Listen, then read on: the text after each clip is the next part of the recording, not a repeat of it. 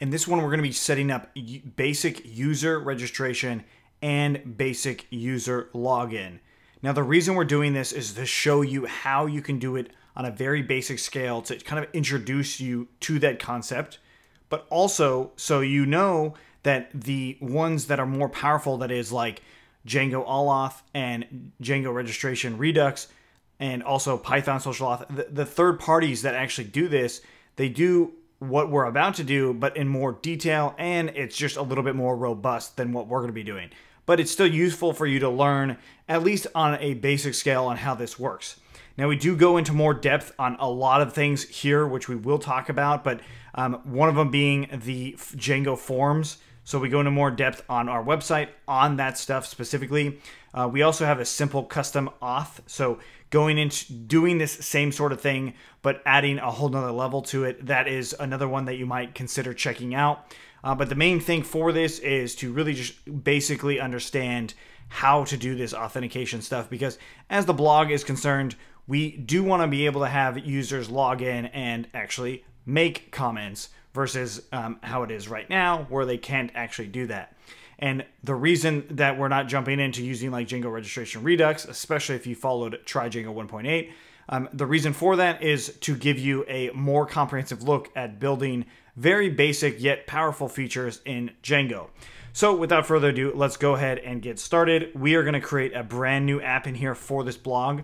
I'm going to call it accounts. You can call it whatever you like, but for the purpose of the video, accounts makes the most sense, right? Because it's going to be related to user accounts. That is, log in and register.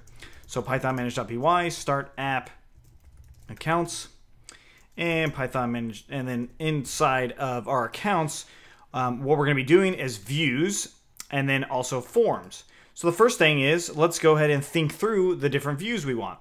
So first of all, I'll define the functions for it. So the first one, I'll do login view, and it's just going to take in request, and then it's going to return render and some other stuff. So we'll just do request, some template. I'll just say form.html for right now, and then I'll just put an empty context or empty dictionary there for our context.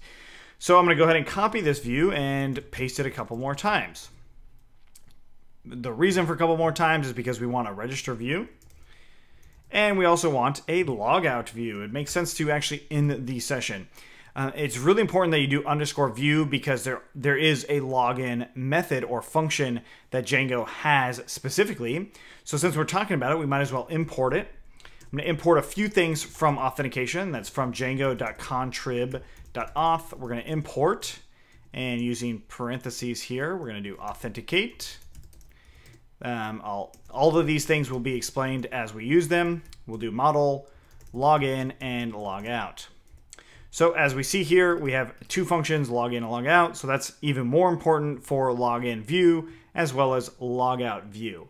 Register view, we don't actually have one, but we will need to create forms for each aspect of this. So the first form that I'm going to create is just the login form. So let's go into accounts, and we'll go to new file, and we'll do forms.py, and we'll do from Django import forms. And we're going to say class user login form, and this is forms.form. And there's two fields we're going to use, and that's username equals to forms.char field. And then we are going to do password, which is forms.char field. And we want to use a widget for password input. So we'll do widget equals to forms.password input. Without going into, we actually don't need the parentheses at the end of password input, but without going into too much detail here, password input is just going to basically hide the password from the user from seeing it. This is good for, passwords when you're actually entering those passwords in. Okay, so this is the basic form that we're going to use. So I'm going to go ahead and copy this, and we're going to go back into our login view. And we want to put that form in there. So I'm going to go ahead and do from.forms, import user login form, and we'll say form equals to user login form, request.post or none. Hopefully all of that is very clear as to how that works at this point.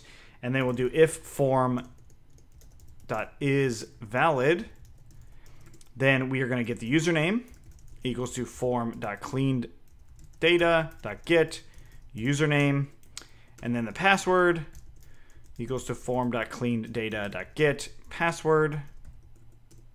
Cool. And don't really need to test this at this point, mainly because, well, this is just very standard form kind of interactions.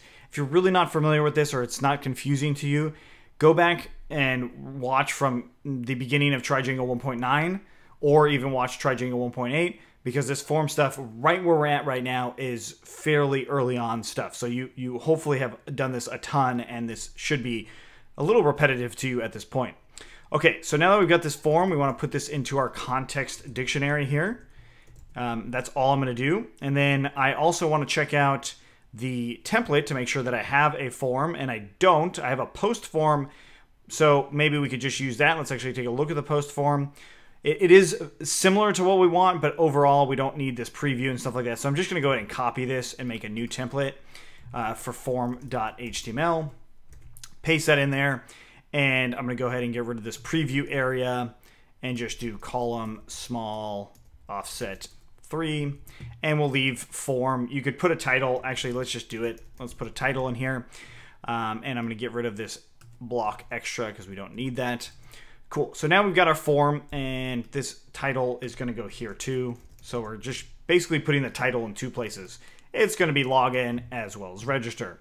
So since we have that context, we do want to add it in to our view, and we'll do title equals to login, and we're going to pass that into our context dictionary. Again, all of this stuff should be fairly straightforward to you. Okay, so now that we've got that, let's go ahead and add this view into our URLs. So inside of blog URLs, we are going to go ahead and import this here. And I'm going to import this directly. So from accounts.views, import, and we're going to import the login view.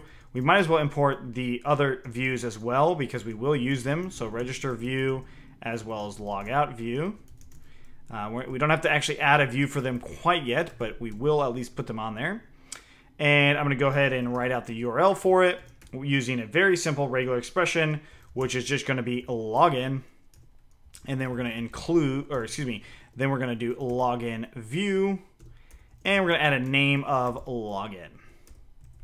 Cool. So that's it. That's all we need to do for our login. So let's go ahead and take a look at it.